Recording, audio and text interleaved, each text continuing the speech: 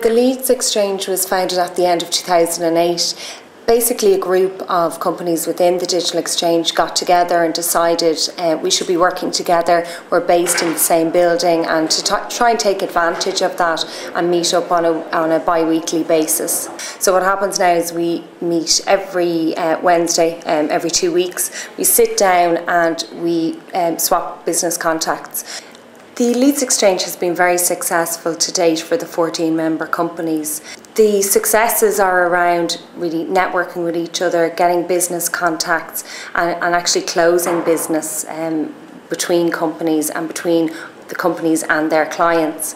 So, for example, at my own company, Marion BD, we're now actually looking after the PR and marketing for 2 of the companies within the Digital Hub now, all from the Leads Exchange. There's a web developer within the Leads Exchange who's now doing websites for my clients. There are animation companies who are working together to do joint projects to pitch to new business.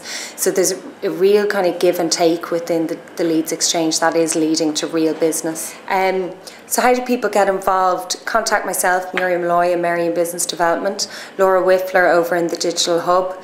You can also look us up on LinkedIn. We have a Digital Hub Leads Exchange.